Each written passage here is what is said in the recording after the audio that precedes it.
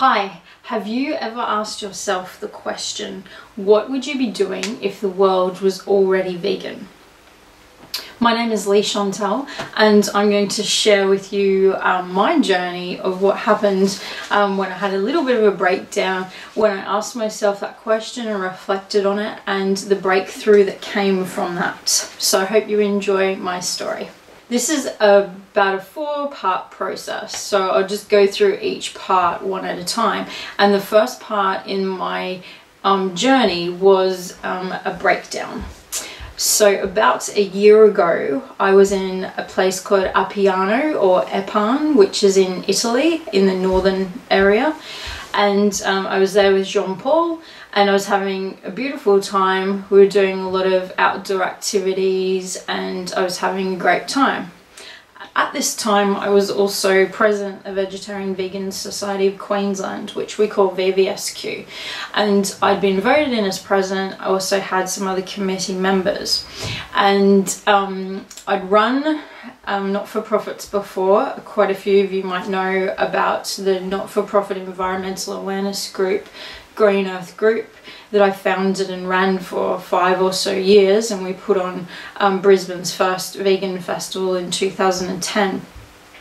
Anyway, so I had experience about not-for-profits, and I had been let down by a lot of people who said they would help at Green Earth times. And so I was doing VVSQ.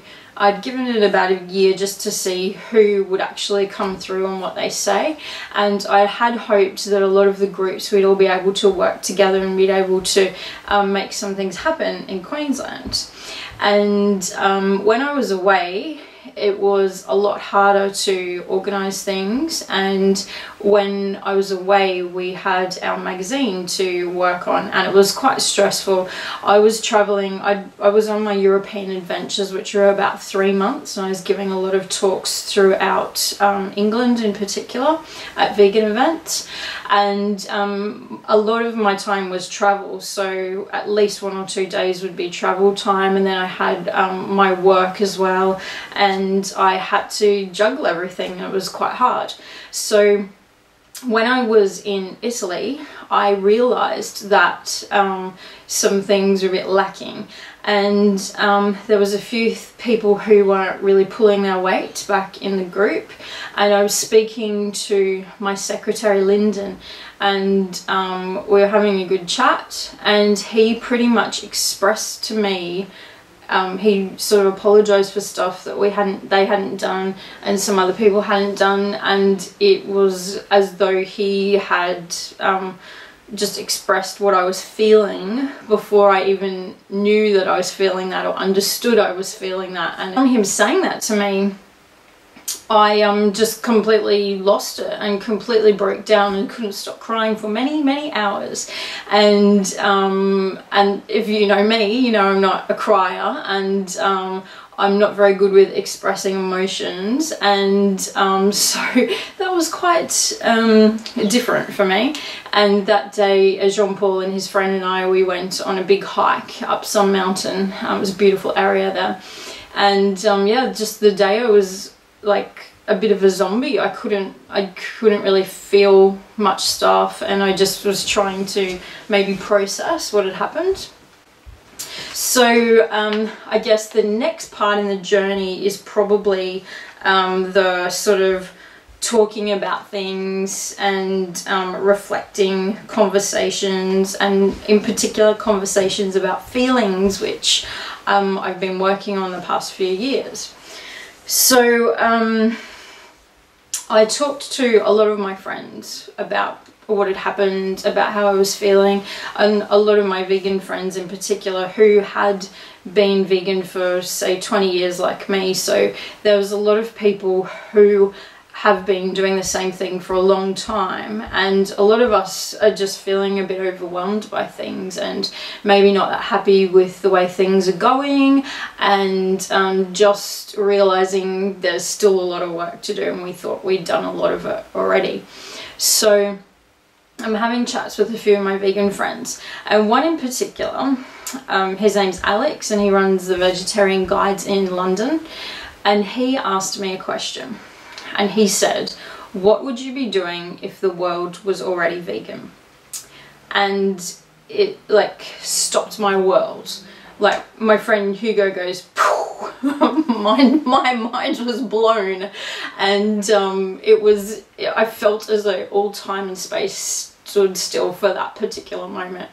And I was thinking, oh my gosh, what would I actually be doing if I wasn't doing all this volunteer work I'd been doing for 20 years?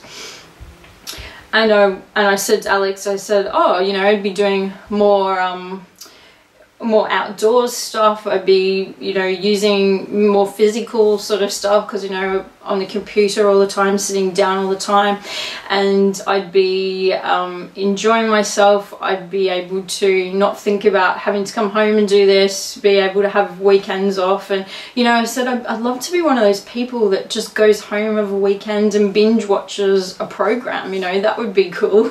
Maybe for one weekend, let's be honest. And yeah, just creative stuff. Like, I haven't been doing any of my music stuff for years, and I'd love to get back into music. I'd love to get into my creative stuff, like my lettering and poetry and writing more. And I also, you know, would love to start dating more cute boys. So I was telling Alex all the things I'd like to do, and he said to me, yeah, we were just having a conversation about that sort of stuff, and I realised that they're the things I'd like to do, and I wasn't doing any of them. And if they were all the things I wanted to do or enjoyed doing, did I actually enjoy the stuff that I was doing?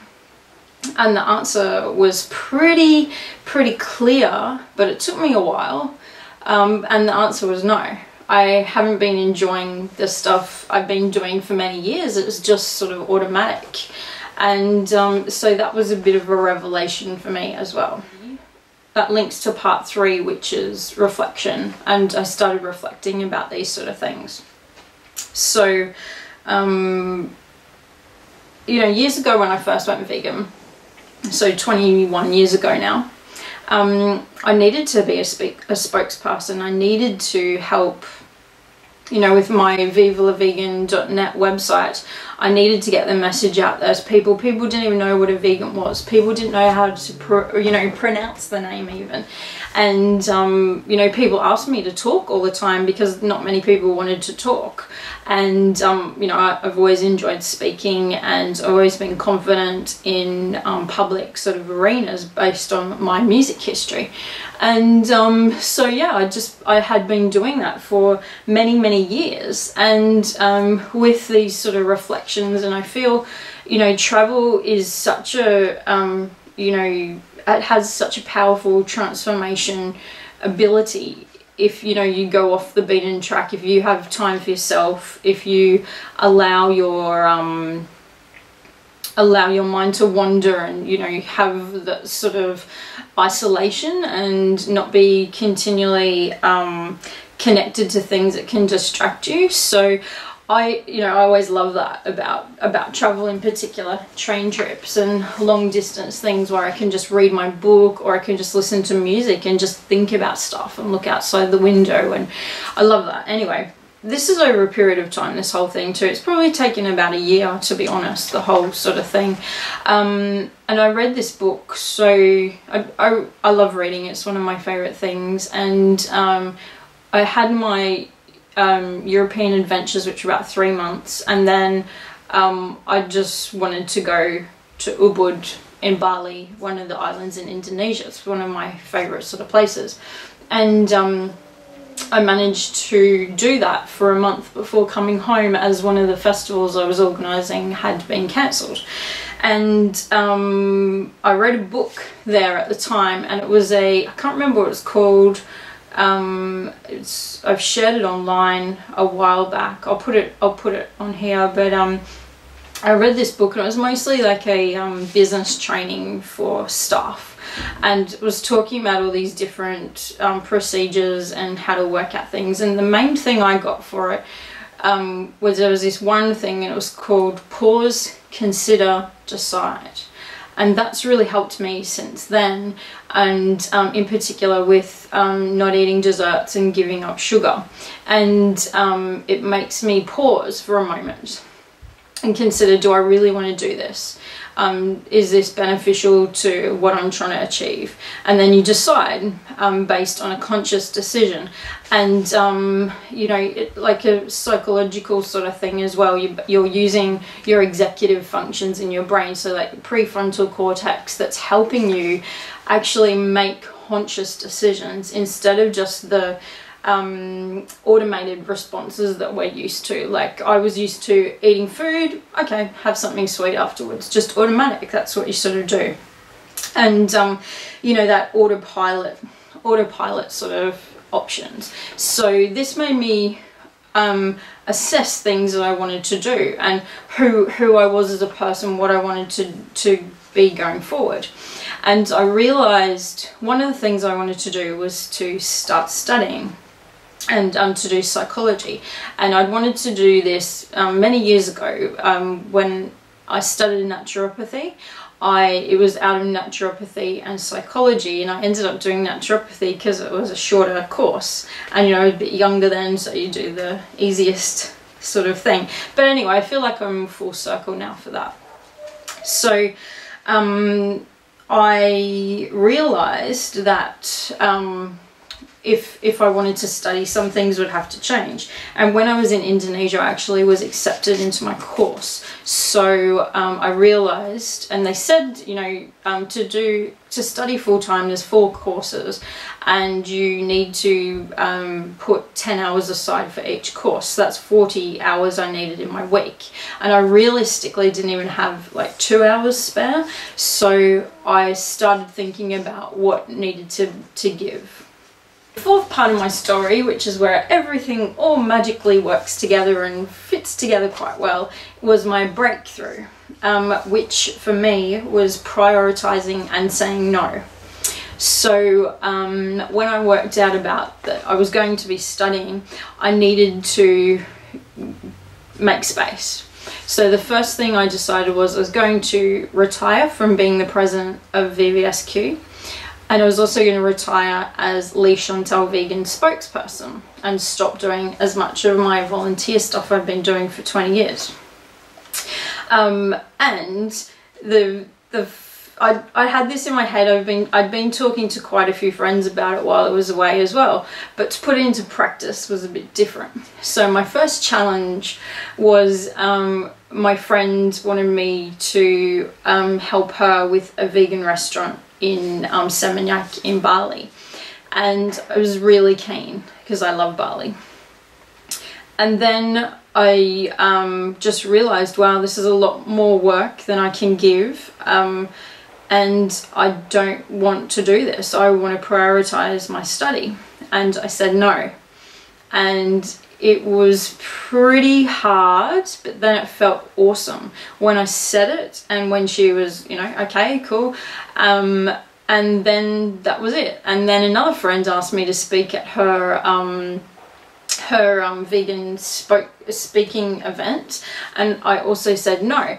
And the more I said no, the better I felt, and the more stuff was lifted from my shoulders, and it was very freeing. It was pretty awesome to feel that, actually. So I became a bit addicted to saying no to things that I would have said yes to previously. Like whenever someone said, oh, there's this vegan event, you should speak, I'd be like, yep, cool, count me in, rah rah. And yeah, everything it just took over, and there's so many more vegan events now, so there's just so many things to do.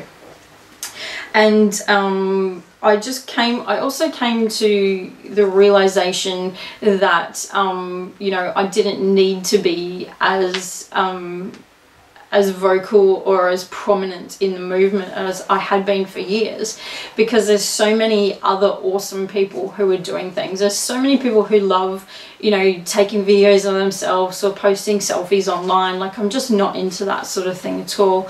And you know, they're really good at it. They've got the passion. They're not maybe as jaded about things as I am now, and they're not as everything's new, you know, when you meet people, you know, I meet new vegans and they're like, oh my god, I just tried this vegan chicken, and you're like, oh yeah, I had that 20 years ago. And you start to feel a bit like, I don't know, jaded, I guess is the best word. And you see the same sort of issues wherever you are in the world, wherever you go to, whatever event or whatever group. It's the same type of people that have the same type of issues that are and arguing and having just dramas just for the sake of it. You know, I think veganism and the movement and animal rights movement was meant to be inclusive, and I think it was at the beginning, but nowadays it's also excluding a lot of people instead of including people, so I don't really like to be part of those sort of things. When I came home, it was the end of, I think it was the end of September, because I was home for the AFL Grand Final, so it was September sometime, and then I had an event to put on with my new secretary Josh. We were doing Vegecation in Brisbane, and then I was studying, and I started studying at the end of October. I'm studying my Bachelor of Psychology Honours at Griffith University, and I plan to be a lecturer in cyber psychology, and that sort of thing is my passion. And it was really, really important for me to prioritise that, because I want to do well. I have to get into honours to then do my PhD, so I have to get really good marks, and I have been getting really good marks, and I just needed to focus on that for the next few years. So my focus was then, and still is now, studies, fitness, love swimming, love my Pilates reformer machine, selected friends and family, and what was the other thing? And more creative stuff. So the creative stuff gets pushed aside with studies sometimes, but you know, you're trying to get into the music more, focusing more on my lettering and my writing and my poetry, and just focusing on those things over and over, and just steadily working at my goals and the things I want to achieve. So I feel pretty good now, actually. I feel like I wanted to share this, but I really needed to reflect and understand how I felt about a lot of stuff, because it takes me a while to to know that I'm feeling something and know the emotion, and then it takes me a while to reflect on that emotion too. So it took me like almost a year, honestly, to process all this stuff, and it has this, when I'm making this video, is like pretty much a year to the date when I had my breakdown originally in Italy. So I feel really good, because I've said no and I've taken a step back, and I'm still doing a few things here and there, but it's not my primary focus, and that feels really good. And it feels great to do things for me for once, and for things that will set myself up financially, instead of just putting a time and energy into money into volunteer work. And I just really hope that people can learn from what I experienced, and I see some of my close friends in particular, a lot of the women, but just a few men as well, who are on their way to breakdowns. And you know, the signs normally for me, it was putting on weight and just not exercising enough, not getting out, and feeling like I was the only one who could help things, and I was the only one who could do stuff. And there's just so many awesome people out there who all have different skills, and everyone can help out as best they can. And when you start thinking that you're the only one, nothing's going to get done without you, that's a pretty telltale sign. So I just encourage everyone to focus more on exercise, in particular outside, and to get away from your computer, stop being so distracted by, you know, technology. And there's just so many negative people online, and don't get drawn into their drama. It's just, you know, there's people online who have some problems, you know, they don't maybe have many friends, or they don't have people to support them, and you know, online's the time where they get to be whoever they want to be, and sometimes that's not nice, and we don't need to go down to their level. I've seen a lot of trolls online, and I've seen a lot of vegans just attacking them for attacking someone else, and everyone's just being a bit negative lately, and you don't have to be online. One of the best things I did was to delete my personal Facebook profile, and that was 5 or so years ago, and I feel awesome from it. You know, I just go online for my pages and my clients' pages and just run things when I have to. You know, Monday, Wednesday, Fridays, limit yourself. Turn off your phone, don't look at your phone all the time. And these are things I'm really passionate about, all the online stuff and the technology, and just be aware. So many people just aren't aware of what they're doing, and just be conscious, like make conscious decisions. That's what it's about. This is like my sort of transformation too. It's making conscious decisions about where I'm heading in life, what I want to do, what my goals are, what I'm trying to achieve, the people who I want in my life, the things that I do with my time, the things I prioritize. You know, just consciously be aware of how to use, you know, online media, how to use the internet, how to spend your time, and I hope that helps you, because it's really helped me.